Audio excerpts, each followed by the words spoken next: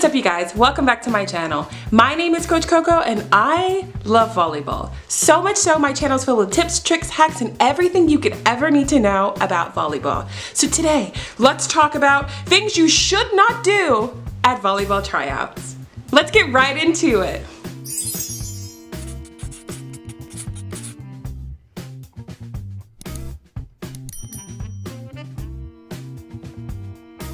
So a lot of you guys are trying out for volleyball, but if you're not, I still want you to know this information so eventually when you do try out, you know exactly what to do. So there are some things that you should not do when trying out for volleyball that you might not know, that you might know, whatever. I want you to know, okay? I'm trying to put you on game. So I've tried out for the volleyball team several times, but here are some things that I've noticed that you shouldn't do. Make sure you subscribe and like this video because it really helps a lot. Number one, do not, and I mean do not show up late. When I mean late, if you're on time, you're late. If you're early, you're on time. So make sure you get there early so that way you have a chance to see what's going on. You have a time to see the coach. Make sure you have time to stretch, warm up. I want you to be there on time so that way you don't have the chance of getting injured, but you have enough time and you're not stressed because you're running late. Be on time, people. It is so important to get and be timely. That is an important lesson in anything. I want you guys to learn that early, possibly, so that way you're not late, because it's important for you to have the time to really get in the zone. Number two, make sure you're stretching, you're warming up. Don't think that it's really cool to just go out there and just start peppering or doing whatever you need to do. Make sure you take the time to actually stretch your body so that way you don't get hurt. It's important for you to show that you're prioritizing your health. That means stretching and doing the proper stretches, and make sure you have time to actually warm your body up. I know it's cool, I know it's kind of intimidating, and you want to go out there really fast and you want to show that you're eager and you want to show that you're doing things quickly. Cool, that's cool. But also you need to make sure to take the time to stretch and warm up. It is so important and it's vital. I'm being super serious. Stretch and warm up, people.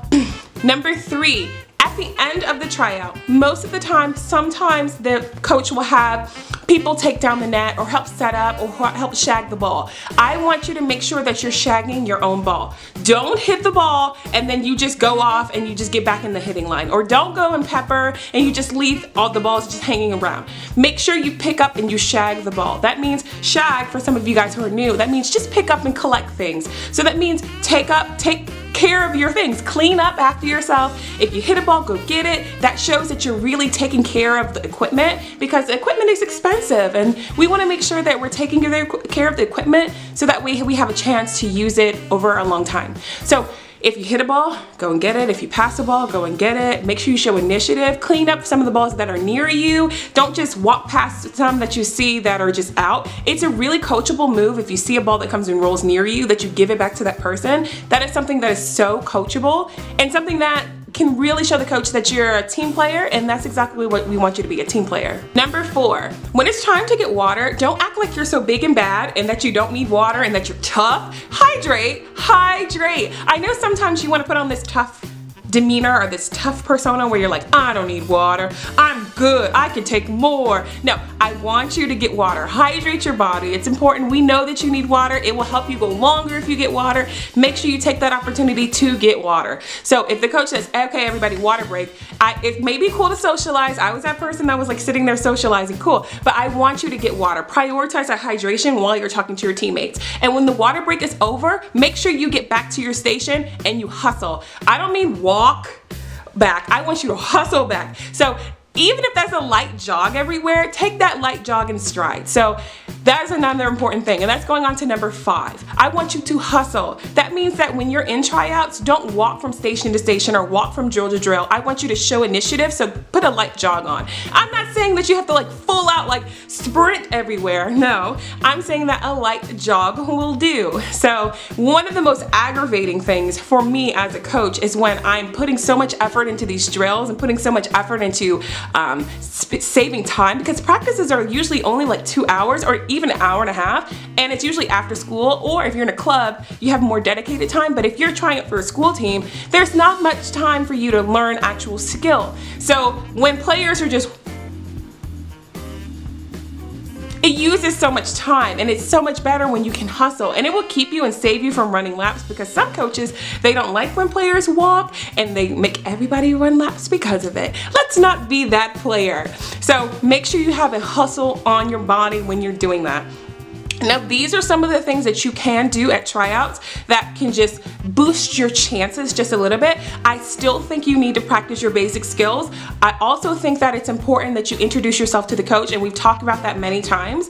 If you want more confidence building videos on this channel, please let me know, because I have just oozed the confidence for y'all. But I just want you to take in those tips and really work on your strategy for making the team. There is a strategy, strategic. I want you to work on introducing yourself to the coach, making sure you're on time, pick out your tryout outfit, boost yourself up with some music beforehand, work on your smile, work on your coachability. I want you to work on those things so when you try to make the team, you have a great chance because you have a great attitude. So also, I have something cool. So I'm doing live overhand serve classes, and that means that I am going to start teaching you guys how to overhand serve live. So that means that what you can do is check my description box below, and you're gonna be able to sign up for my classes, and I can teach you how to overhand serve over the internet.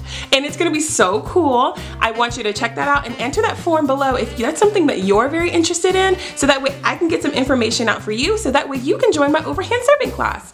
And with that, if you have any other tips down below, if you want to see any kind of videos down below, please put it down below, and make sure you like, comment, subscribe, and share this video with somebody who needs it. All right, and I will see you guys next time.